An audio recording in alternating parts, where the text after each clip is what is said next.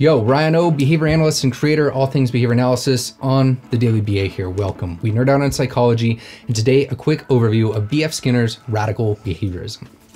That is this guy.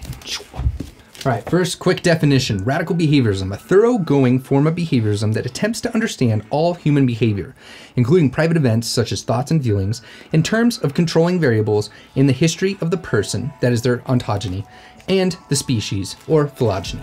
All right, broken down a bit more. An approach to explain behavior. In behavior analysis, behavior is everything that we do. A living, breathing, and functioning organism, everything that we do. Non-human animals are included. And when Skinner says radical, this is not the meaning that you're probably thinking of. It has a secondary definition meaning whole or all-encompassing. That is, it takes into account the totality of the human experience. It's rooted in evolutionary science, which means that variables are looked at through the effect that it has on the organism in some sort of way. This may be through the lifetime of the organism, which is your ontogeny, the behavior that you require within the lifetime of your living on this planet. That is the skills and the experience that you have throughout your lifetime that you require. That is your ontogeny, and the skills and abilities that you have as a result of being a member of the species itself, which would be your phylogeny. Things like your reflexes when someone hits you in your patellar tendon, or you're blinking if something is like wind's blowing dust into your face. So let's get an example in here. Let's take something like asking a question to yourself of why someone may not have called you back. Let's say that you had a meeting, or maybe it was a hot date.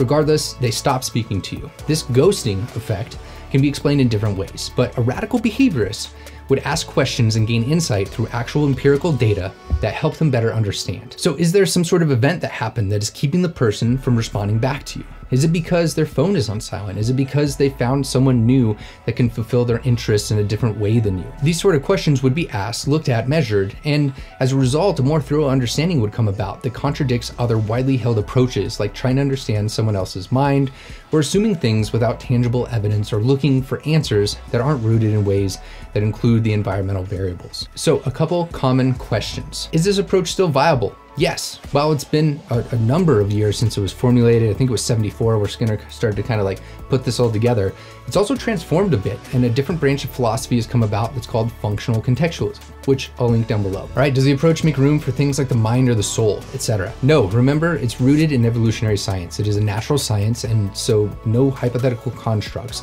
like that are a part of the explanation, but they may be things which are stated that can then be analyzed through the lens of a behavior analytic perspective. Is this a predominant approach of BCBA's, board certified behavior analysts?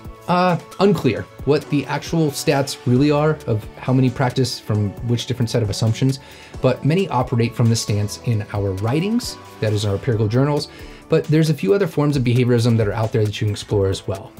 In my next video coming out the day after this, I'll share one of the other main approaches, which is called methodological behaviorism. So that's it, super quick. This video is brought to you by people like you, patrons, people that actually support my efforts financially. For the last 3 years, I've spent a ton of time and lost money, like actually lost money, creating these videos because I think they're important. This field's important, and there are important people like you doing important things that the world needs to hear about. So if this is something that you're for, consider supporting down below.